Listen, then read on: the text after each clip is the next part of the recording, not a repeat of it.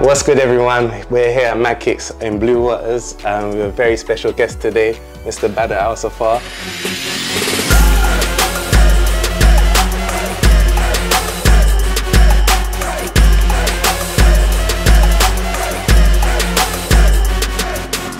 I'm just gonna do a quick little Q&A, sneaker shopping kind of run through the store, and yes. Yeah, thank you guys for having me. Yeah, man, no worries, no worries. Yeah, yes, sweet. I just wanted one question first.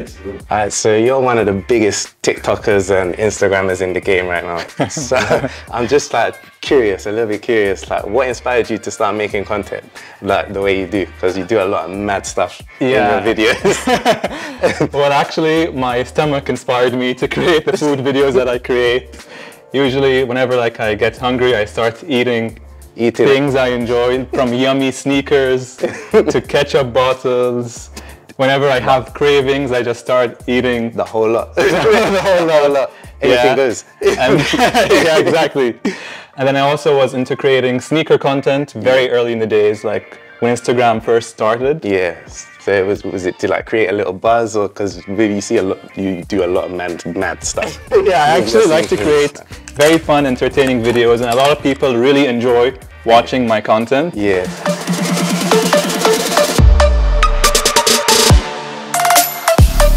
So obviously we've seen now you have an absolutely massive collection. Yeah.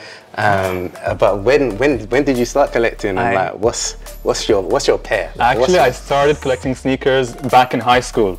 Okay. But back then, Jordans and Dunks and these sneakers weren't very popular back then, so I used to collect designer sneakers. I used to wear like Christian Louboutins, Giuseppe's, Louis Vuitton, like all the designer sneakers. The spikes on. Yeah, the spikes. Remember those? Yeah. Yeah. Okay. So then, when like obviously you have a load of these, and we see you got the Off-White Chicago. Yeah, one of my most favorite sneakers. Yeah. Is the Off-White Chicago's, of course. Would you say that's your most expensive pair? Not my most expensive pair. My most expensive pair would probably be the undefeated Jordan 4. Ah, nice. Yeah. I remember the first time that I saw that pair as well. It's it's a special one. Very special, very rare, very. Yeah. How did you get it? Actually, long story with my brother. Like, he had to outbid a rapper, and then he made the seller fly over here so he could get it. Yeah, exactly. Man. So it was nice. Special story. Yeah, man. It's always nice when you got that little memory to go with the sneaker. Yeah, exactly. Yeah. Which and then so have you, obviously you've got a lot, but I think, is there any that you haven't got here? I still don't have the green Air Forces, hopefully getting them soon. Other than that, pretty much I have all of these sneakers. Yeah. Especially the Louis Vuitton Air Force Ones. A very iconic collaboration.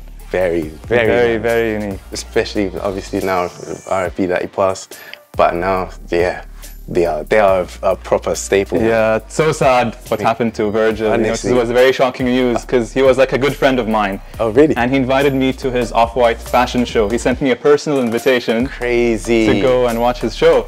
He invited me to his private museum in Paris. And he saw me, we were both wearing the same jacket, and he called me from the crowd and he told me, get over, come through. And we took a picture and we started talking, and then he invited me to the show. I went to see his the Louis Vuitton fashion show.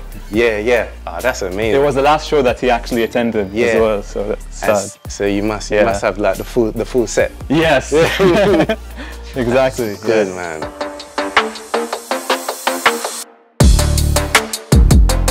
Alright, so we see obviously you got like Supreme hoodie, Supreme pants kitted out, but where did the love for the brand begin, and like what's the obsession like with it? Where's your passion for it? Around 2013, 2014, I was in London with my brother. And then back then, to register for a spot in Supreme, you had to actually meet up in a random location, just so you could register. We had to run to West London. You had to run to a specific location, random every week. There wasn't like an online registration option to do that. Yeah. So I used to wait with my brother in line in the cold, just to get a spot, to get in. So it was way back in the day, and I really liked their creative products and their unique items, and they had great collaborations. Yeah. I like using their accessories on a day-to-day basis in my videos. Yeah, see you with the axe. With my life hacks and my satisfying videos, I use the Supreme axe. Yeah. So I like their creativity with their products and their unique collaborations. Yeah, okay. Alright, so it's been great chatting with you, but I got one last question before we move on to like the challenge. What piece of advice would you give to like young creators that are trying to get into the game but are afraid of like say critics and like consequences? I'd say create content on whatever you're passionate about, because whatever you post online you'll be getting both negative and positive feedback. So just follow your passion and be creative, unique, and think out of the box, and you will succeed. We got one last thing for you. We're gonna just play a little game where you just guess the shoe, and then hopefully you can come out with a prize. All right, yeah, let's do it over here. So not halal mode. Alright, so just a little game. Just gonna have to blindfold it, well, without seeing, guess the shoe that's in the box. So we'll see what you got. All right.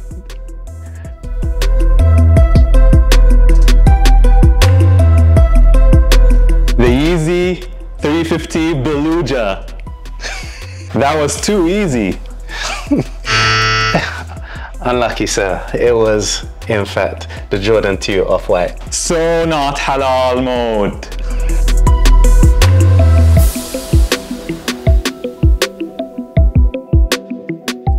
The Jordan 36 Orange. So very close. Easy, it was easy, no? So close, man, but it was Jordan 4. So not halal mode. Last one.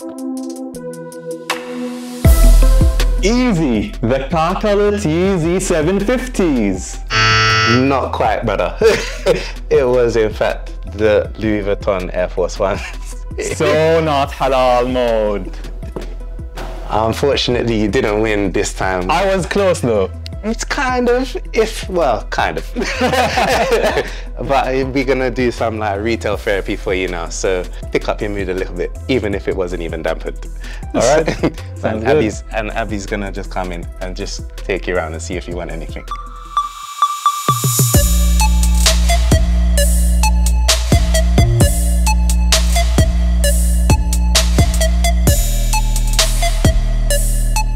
Can I get the Jordan 1 trophy room in a 10.5? Yeah. I think you need the Supreme ladder so you can grab it. And since I love 7-Eleven as a kid, I love to always drink their slushies. The 7-Eleven Dunks in a 10.5. Yeah, of course. And can I also have the Habibi Come to Dubai Dunks in a 10.5? Yeah.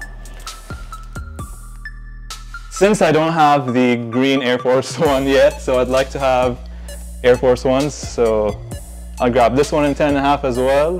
And also the Jordan 1 Dior Lows in a 10.5 as well. Of course.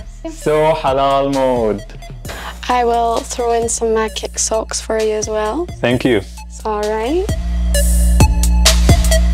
Would you like to pay cash or card? Card.